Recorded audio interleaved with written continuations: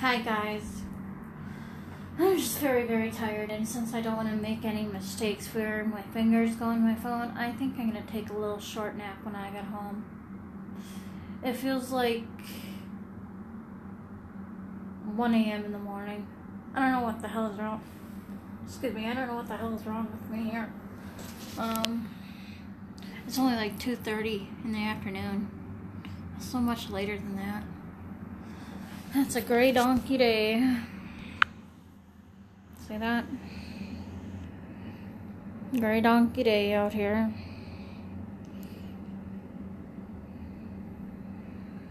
It is cold. I think it's like in the mid-30s, late 30s out here. But yeah, I'm gonna take a nap when I get home, guys. This is not good.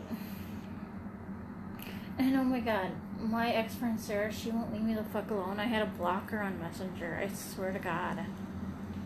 She was so annoying. She's like, oh wow, I got deleted? Wow. I ignored her. And then hours later or a day later, she's like, Suzanne was right. I don't want to see her shitty comments, man. So I blocked her, you know.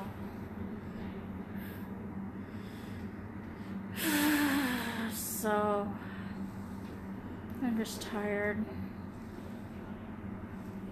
I need to donkey sleep with my boy E. He's on the edge of the chair waiting for me to come home. I know today's free gift is waiting for me. I know. My game notification from Bingo Blitz. I know. So I'm at the bus stop.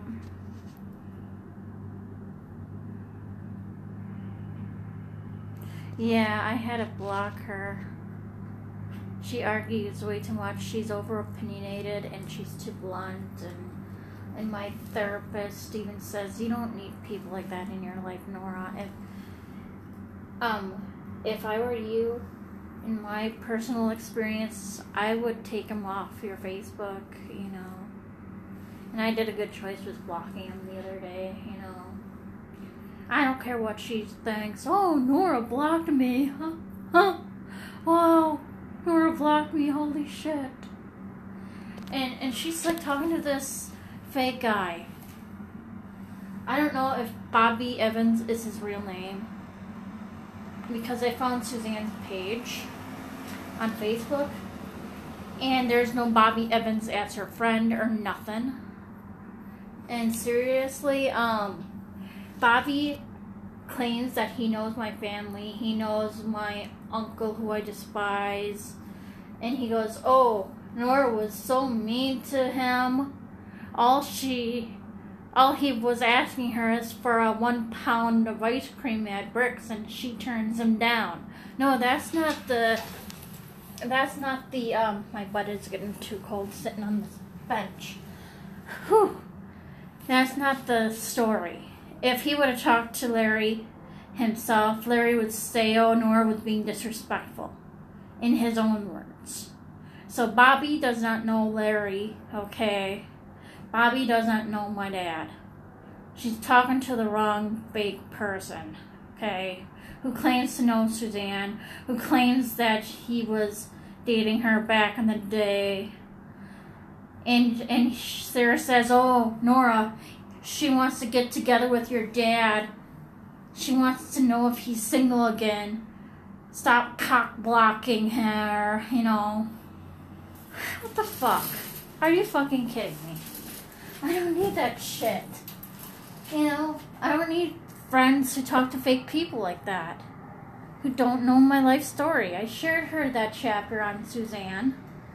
And she says, Bobby says Suzanne says that you threatened her life. No, I did not. Man, I did not threaten anybody's life. I was, like I stated in the chapter, I was given her my heart. I gave her the options of living in my home. I was fucking nice and respectful. And then she threatened me with a restraining order. Okay? After I tell her a joke. Okay? Alright? So, I know what's right from wrong, and I know that Sarah's talking to somebody who's fake, okay? She doesn't know who she's talking to, really. So, look at that gray sky. Oh, what time is it?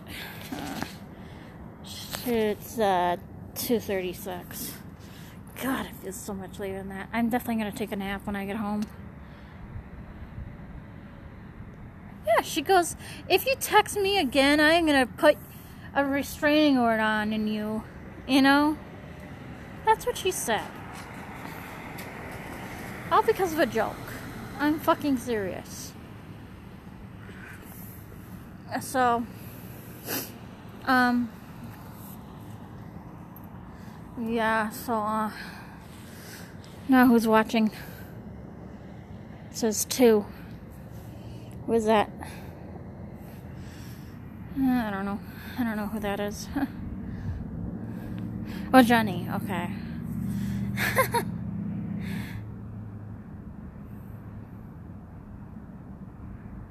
Yeah, seriously.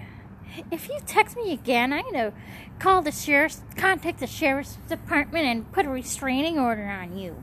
That was back in 2011. Just because I said a joke. And I didn't know she was getting married. If I knew she was gonna get married, I wouldn't have said that joke in the fucking first place. Jeez.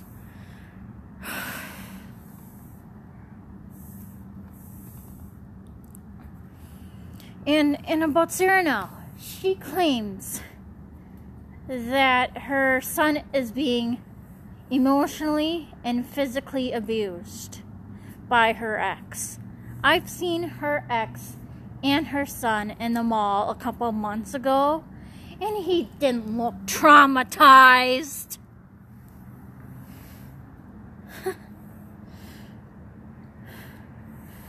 The joke? What was the joke, you're wondering? I said something like, my dad said there was a lady in the bar looking at him with her eyes. You better date him before you lose a chance, or something like that. Seriously.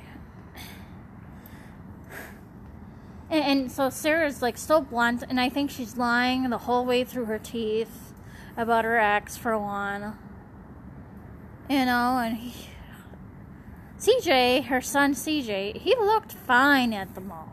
He didn't look traumatized with his dad, or anything. Come on. And she also thinks it's okay to call somebody fat, even if it's the fact. What if she thinks it's okay for CJ to say, oh, say hi to that fat guy. Hi, fat guy. He'd probably get punched in the face. This is why I blocked her too. I don't want to hear her shit. I don't want to have her arguments with me. Period. Where are you, boss? Come on, wherever you are. So, this is the parking lot. This is the campus.